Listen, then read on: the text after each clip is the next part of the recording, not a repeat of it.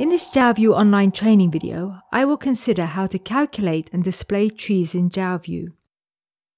For this demonstration, I will import a group of sequences that have already been aligned. The URL is shown on the screen and is in the notes below. To generate a tree, I go to the Calculate drop-down menu and select Calculate Tree. Jalview can calculate trees from distance matrices determined from percentage identity, feature similarity, PFAM 250 and BLOSUM 62 scores using either average distance or neighbour joining algorithms. In this example, I use neighbour joining using BLOSUM 62. A tree of the alignment appears in a new window. By clicking on the tree, I can divide the tree into groups. Each group is assigned a colour. Going to the Calculate drop-down menu and selecting Sort, by Tree and Neighbour Joining using BLOSUM 62, the sequences in the alignment window are reordered into groups as defined by the tree. The sequence alignment can also be reordered using the Tree window by going to the View drop-down menu and selecting Sort Alignment by Tree.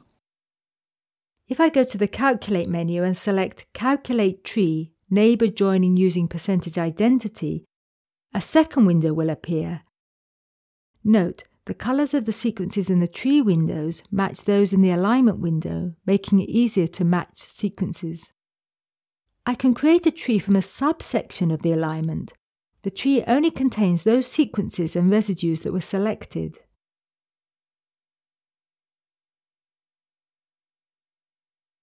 I can reorder the alignment sequences based on the groups in this tree by going to the Calculate menu and selecting Sort, by Tree Order, and Neighbour Joining using BLOSUM 62 on Region.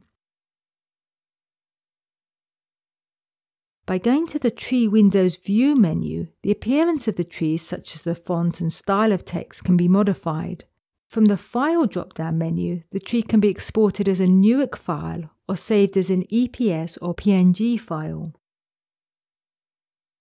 The tree window is interactive. Place a mouse on a node in the tree will make a tooltip appear. Left-click on the node will select all the sequences in that branch. Right-click will open a colour dialog box allowing the branch to be coloured. Double-click the node will invert the order of the sequences in the branch. Distance labels can be toggled on and off from the View menu.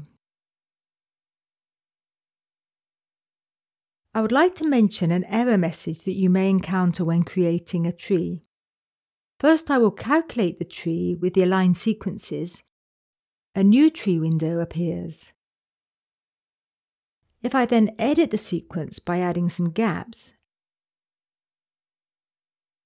and then calculate the tree, I get this error message.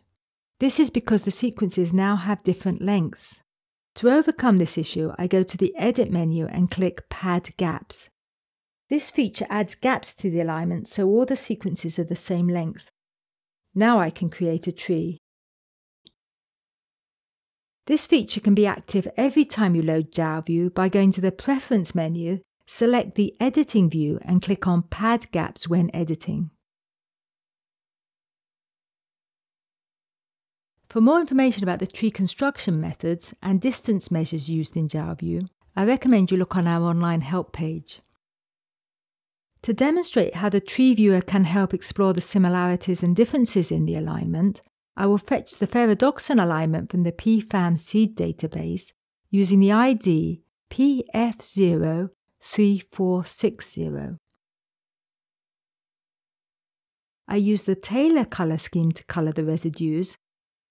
I apply conservation shading, setting the levels to about 20.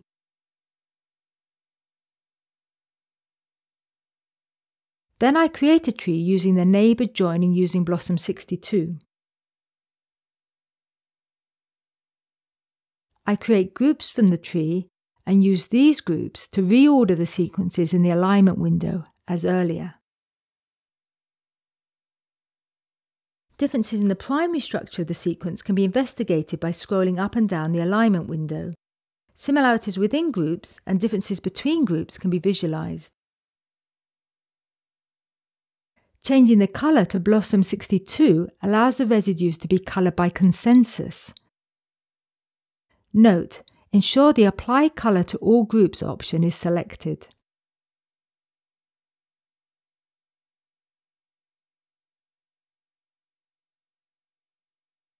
If you're interested in a specific mutation, such as a site with a single polymorphism, I will show you another way to group the sequences. First, I create a new view by going to the View menu and selecting New View. I select the column that contains the residue of interest and go to the Select drop-down menu and select Make Groups for Selection. I colour the alignment again, then reorder the alignment according to the new groupings by going to the Calculate menu and selecting Sort by Group. The alignment is divided into groups based on similarities of residues in that column. To investigate the residues in each column, I can visualize the sequence logos in the consensus annotation row by right-clicking the mouse to reveal the context menu and selecting Show Logo option. I can increase the size of the graph using the mouse. If I hover the mouse on the bars in the consensus annotation row, a tooltip will appear showing the amino acids at that location. This is just a couple of ways Jalview can be used to reveal patterns and variations in an alignment. For more information, please look at our user manual on the Jalview website at www.jalview.org.